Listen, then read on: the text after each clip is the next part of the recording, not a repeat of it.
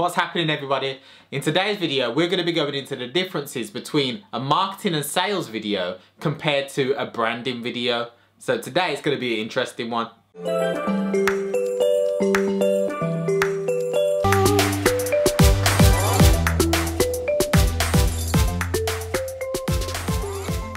So in the last video, I kind of touched on the differences between a marketing and sales video compared to a branding video and the importance of a videographer understanding the differences for their clients so they can better advise their clients and help their clients achieve whatever it is they want to achieve. In this video, I want to clarify and get rid of the misconceptions behind what is a sales and marketing video when compared to a branding video. Now, as much as a lot of people don't like sales, good marketing has sales within it naturally.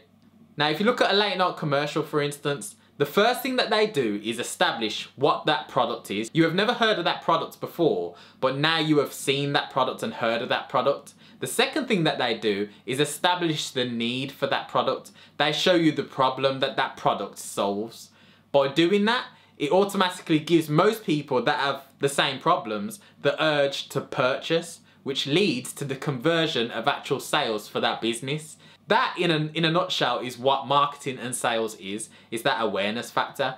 And a lot of the time, clients, as videographers or creatives or photographers or whatever, they are always asked to create something that is marketing and sales, something that affects the bottom line instantly.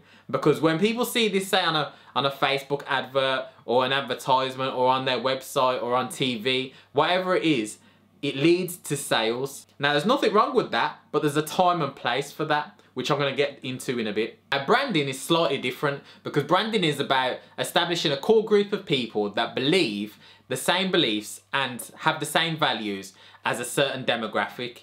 And often it's attached to a cause that is bigger than the brand and the individual themselves, to the point where a tribe of people will attach themselves and feel a sense of ownership to a brand or to a business because they share these common beliefs and values. Now, personally, I think branding is the strongest way to go. The sales and marketing video is going to be received totally different when compared to a branding video that has already built up a relationship with a certain demographic. A brand like Apple, for example, is already liked, trusted and respected by the majority of people that know about Apple or that like Apple products. Whereas a commercial, a marketing and sales video, it's a total fresh new thing. So it's like getting a recommendation from somebody that you don't know. Whereas having a brand is like being referred by a friend. It's someone that you trust. When you're creating a video, you've got to take this on board. You've got to have this in mind because this is going to change the way that you craft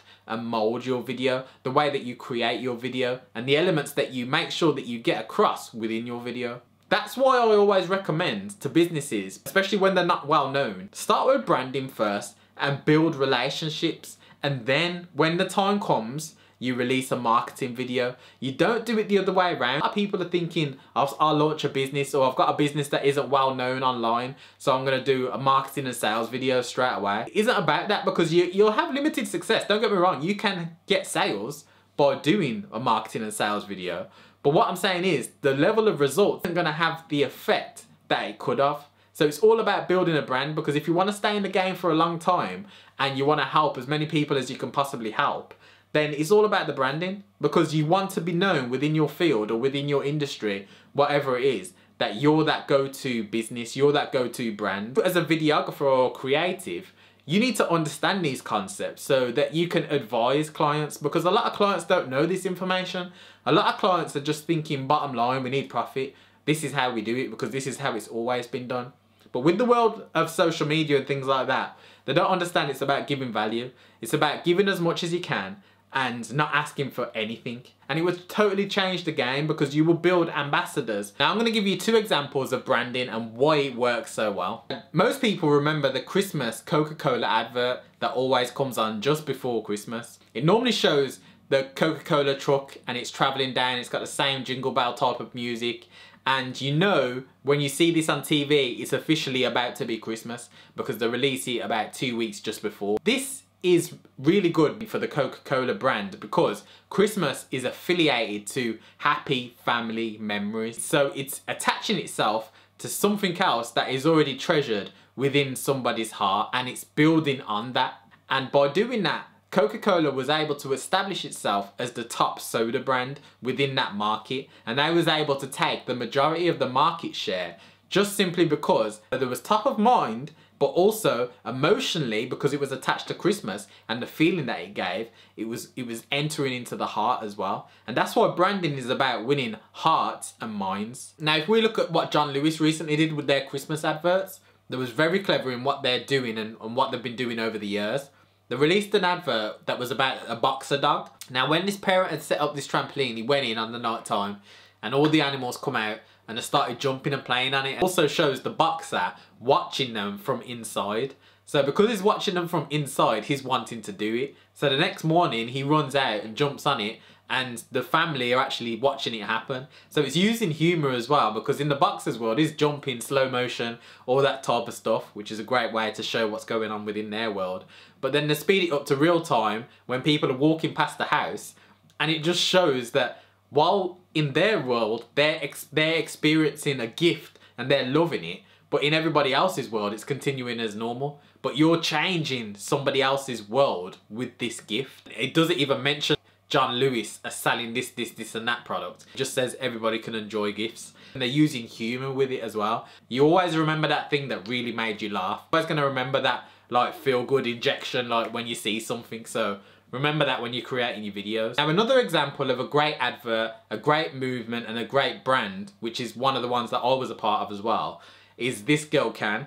Now, This Girl Can is all about encouraging and inspiring women that are not active to get active. And these are your average type of women, not the gym goers, not the people that already look like they're in good shape. The advert was all about inspiring women and showing women that anybody can do this. You do not need to be the typical type of women that you see on adverts to be able to get active, and it's encouraging and inspiring them. This is why it was important within the advert to show normal looking women rather than the Photoshop type of women that you normally see on sports adverts. It's the normal type of women that might have a bit of cellulite, that might jiggle a bit, and actually using that as a marketing aspect to get across that actually, yeah, you can jiggle. If you wave one arm and your other arm waves, and that's fine. So if you're working with a client and that client wants to appeal to a certain demographic, you need to really understand that demographic so you feature the main pain points or the main problems that they're going through within that video. What the person's going to do, they're going to look at that and they're going to think, you know what, that's me too, because you showed that you understand their problems. So if you show that you understand their problems and their pain points, then they're going to like, trust and respect you because you actually hear where they're coming from. If you start talking about things that are not even relevant to them, it's not interesting to them. In today's day and age, more than ever, you need to prove that you understand somebody's perspective. Not only that, but that you've walked in their shoes, or that you understand what it is like to walk in their shoes. And you need to get that across in your video. And by helping your clients to understand the importance of getting across these pain points and problems within videos and highlighting them, and then ultimately offering a solution, which This Girl Can does, by doing that, automatically you're going to establish yourself as somebody that understands this demographic's point of view. And you keep doing that, it's going to compound and compound, and you're going to start a movement, just like the This Girl Can movement in the UK right now. These are just some examples of branding done well. But notice the key examples is they never asked you to do anything. They never asked you to buy anything or to go and purchase a product or service or anything like that. All they done was attach themselves to a bigger cause, the same way John Lewis did it with Christmas, which is a bigger cause. This Girl Can did it with activity and inspiring women to get active, get healthy and feel good and have fun. And that's why sometimes as a creative, it can be frustrating when you go into a business and they ask you to create a video that is all about just selling a product or service. At the end of it, they just want you to say, buy here, do this now, contact us. You can actually suggest alternative routes. Don't be scared if someone approaches you and says, I need a promo video, which is sales and marketing. Actually, you know what? I think a branding video would work really well here. And I think at the stage that you're at right now, it will benefit you for the long run. They need to hear a creative suggest these types of things. And like I said in the last video, this will help to establish you as an authority within what you're doing, but also as a a desired advisor to keep on the team, which will also help with long-term contracts. So quick question for you guys. What is the best branding video that you have seen from a business? What is the best one? What is the one that's made you think, no way, that is next level. That is like the ultimate. Whoever filmed that is like the top grandmaster Shaolin of videography. Like, what is the best video that you've ever seen? Leave it in the comments below so I can check them out. So I'll see you guys on another video soon where I'll give you more tips on how to get stuff done as a creative so that you can add to your skills as a videographer, photographer, or graphic designer. So hopefully I'm going to give you the marketing aspect as well.